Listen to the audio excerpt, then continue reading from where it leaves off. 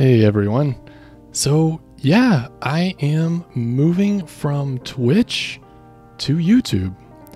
And I know some people have had some questions on, why I am, or, details about like how the transition's happening and what's going on and everything. So I just figured I'd fill you guys in on what's going on and why this is happening and all that. So to really know why I'm making this switch, because we built the whole channel together on Twitch. Twitch has a lot of really great things about it. It's got a lot of features. It's very well supported. The aesthetic is really good, and the community is really, really good. As far as everyone streamers helping each other, people going from one stream to another, supporting different creators and content, things like that. So it's got a very good sense of itself. And I started streaming. I gotta tell a little bit of my history so that you know fully why I'm making this transition. So I started in August of 2020. I started streaming, and slow start as every new streamer is, because starting on Twitch, it takes forever. It's really hard because the way Twitch prioritizes streamers, it's based off of who already has an audience. So people who already have a lot of viewers, active viewers and things like that are boosted to the top of the viewership page. So someone who, clicks a game like Fortnite is going to see the most popular Fortnite streamers first. They have added a recommended page, but it's not the default page. And so this is still a huge problem. And even then, the recommended page is not very good, because there's a lot of streamers and there's no cross recommendeds from one stream to another, unlike YouTube. YouTube is like a different format, which I'll get to in a little bit. But so I started off and I was streaming basically to nobody for weeks and weeks and weeks. Every once in a while, there'd be somebody that would come in and stick with me for a while, and we'd talk and get to know each other a little bit. There are people that specifically were looking for people with no audience, to kind of help them out, talk with them and encourage them and things. And I super appreciate that. I appreciate those kind of people that are willing to spend their time with a new streamer who doesn't know what he's doing, and because it's hours, it's hours talking, with a streamer. And so I really appreciate that. And that kept me, going in the very early days. And around October, I started to, it was about 3 months in, and, I still hadn't quite reached affiliate status. I was getting a little bit closer. Like, the barrier to get to affiliate is so low. You only need 3 average viewers over the course of a month. That's it. Like, the other things don't even matter. Like, you got to stream an X number of hours. It's like nothing. It's something like 20 or so. Like, it's super easy, the other things. But getting that 3 average was so difficult, and it's difficult for a lot of people. I'm not the only one. I just by luck, I got rated by a very big Dead by Daylight streamer at one point, which boosted my numbers for that one night very high.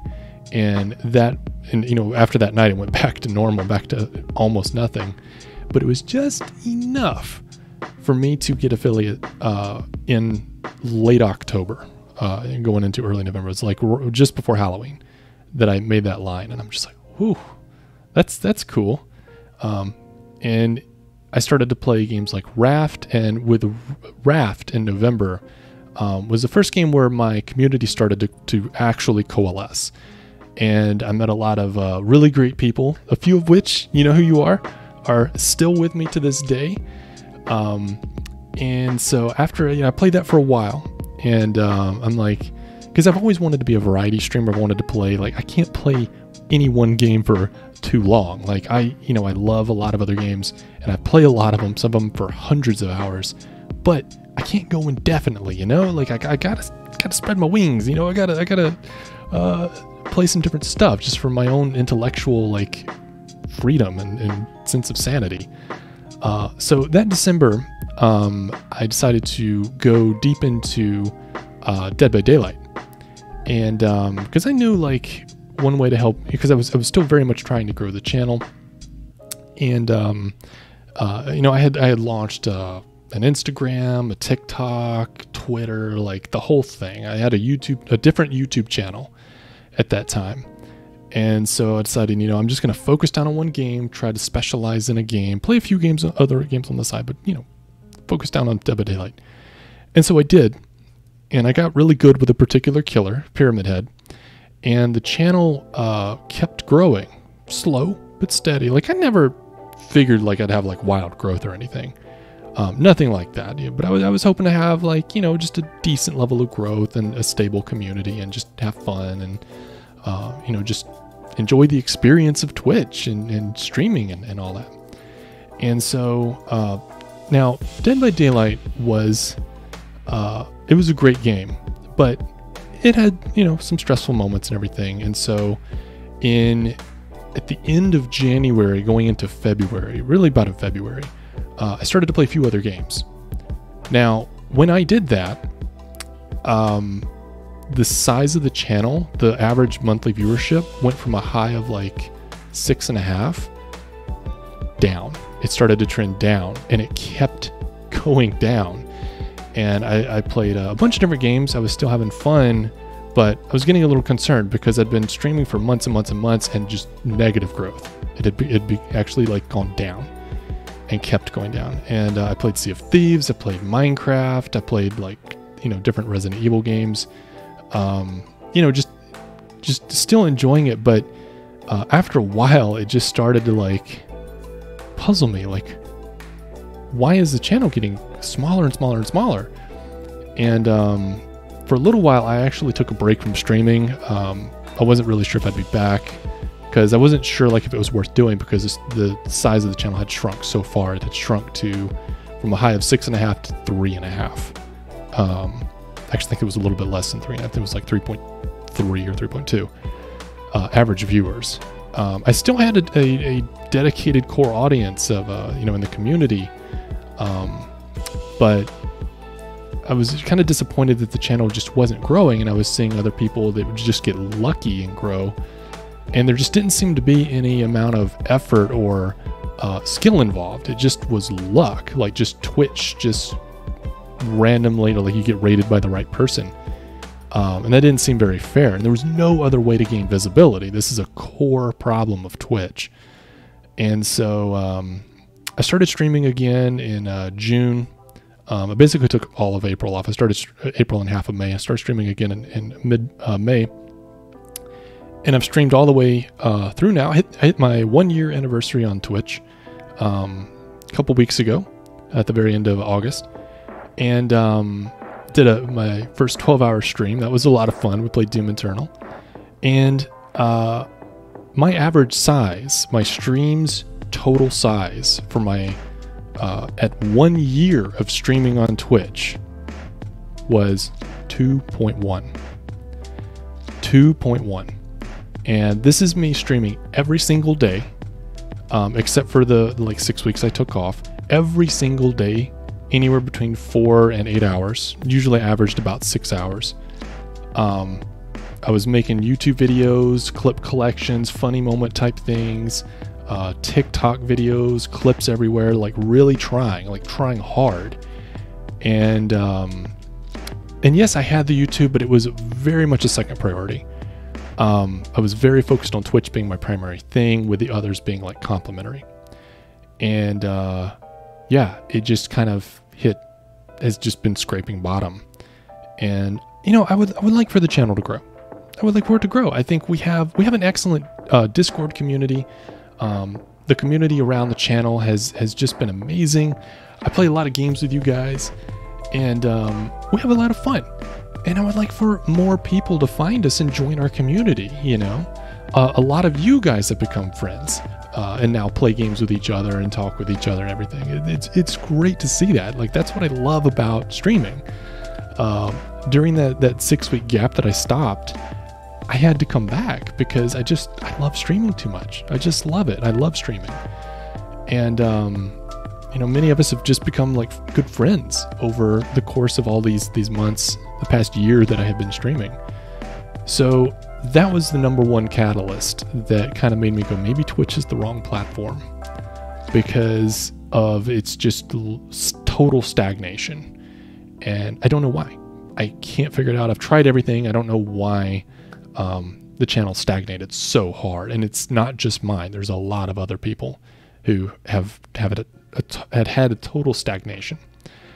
And additionally, there are the hate raids that have been happening on Twitch. These things are not new. They have been happening for months and months and months.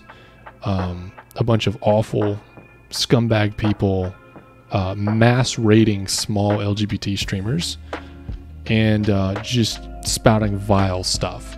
It doesn't matter that it's against Twitch's TOS. They still would do it. They'd make, just Smurf accounts and go and do it. So that, and their lack of doing anything about it. Like, they knew about it, because every streamer that got rated in that way would, of course, contact Twitch and be like, what the hell? And they didn't do anything. Twitch didn't bother doing anything about that. And so finally they had recently had a day off Twitch, hashtag a day off Twitch, which I don't think is I don't think it's very effective.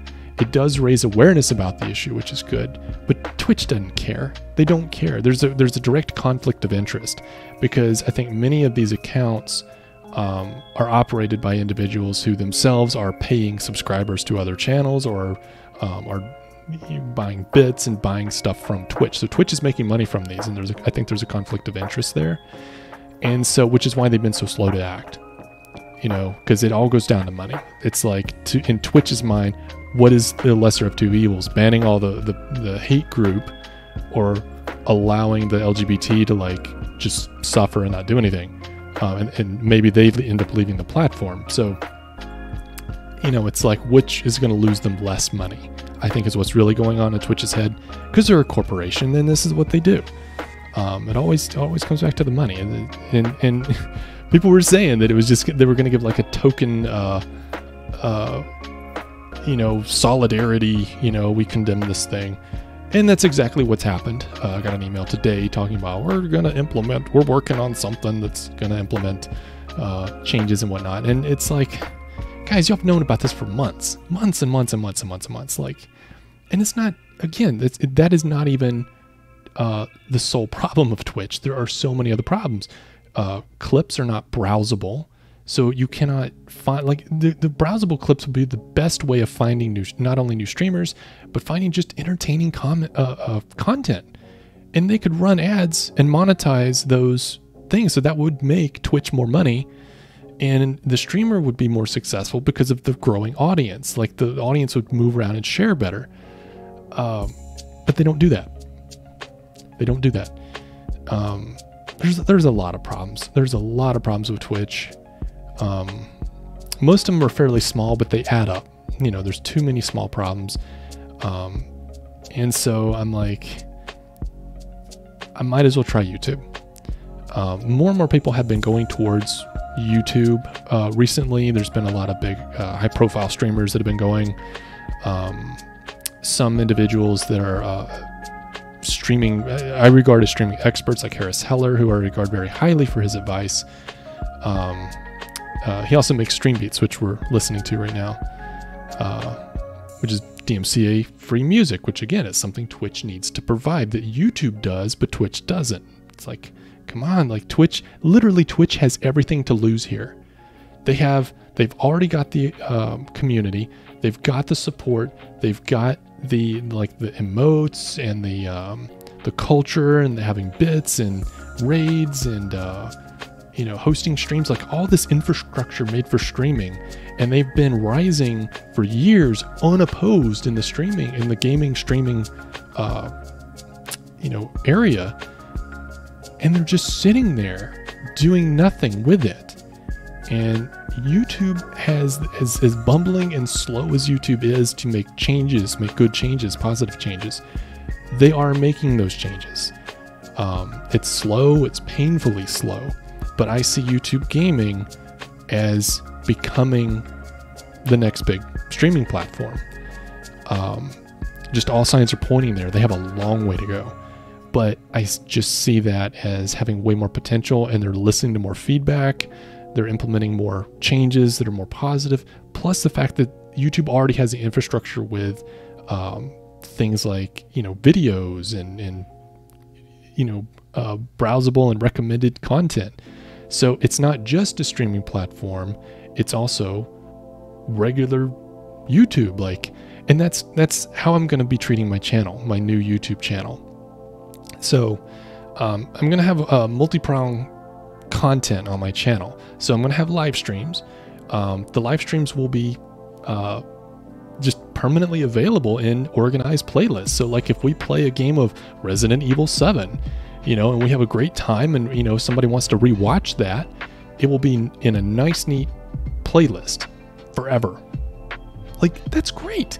So we're gonna have that. I'm gonna have clips and highlights and things of just funny moments. That's gonna be another thing that's gonna be on the channel. I do plan on having some game reviews. The exact format of which I'm not quite sure. I'm still deciding, because sometimes I like to do them right after I finish a game, like I did with Doom Eternal recently. I don't know if I'll put that on YouTube, but we'll see. But anyway, or if I'll do a separate video sort of like this, where I talk about the game and shows some footage or something. I don't know. It depends on how much editing I'm able to do. But I also would like to have just some other minor videos here and there, shorter videos talking about, just either IRL stuff that I see, funny, weird stuff, just kind of a little extra, bit to the channel. So the channel is going to have multiple different types of content, mostly revolving around gaming. And I just feel so much better about that. I feel so much better about YouTube and the direction that the channel is going to go and what the channel can offer you guys.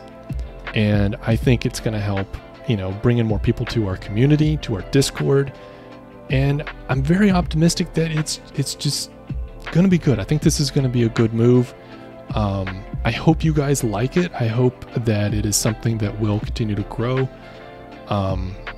and just be something, that is just fun. We can all just have a good time and just enjoy things. So I hope that clarifies why I'm moving from Twitch to YouTube. For anyone who's disappointed that I am leaving Twitch, because some people are very loyal to Twitch, and I can understand why. Like I said, they do have some of those big advantages that YouTube just doesn't have. There's no Twitch Fire, there's no BTTV, so we're gonna have to work around that with YouTube. And I'm still learning. I'm very new to streaming on YouTube, so bear with me as I learn this. But I understand, if you're frustrated or disappointed that I'm leaving, or that other people are also leaving. So I do apologize for those who are disappointed that I'm leaving Twitch. I hope you'll come with me and give YouTube a chance. I mean, I'm giving YouTube a chance. Who knows? Maybe this will be an awful mistake, and then another 6 months I'll be like, damn, I shouldn't have left Twitch. But then again, I think there's a lot more possibility of good things to win with going with YouTube. So yeah, I think that about hits everything that I can think of off the top of my head. Yeah, I hope that answers everything. I'm going to be getting my first streams up very soon.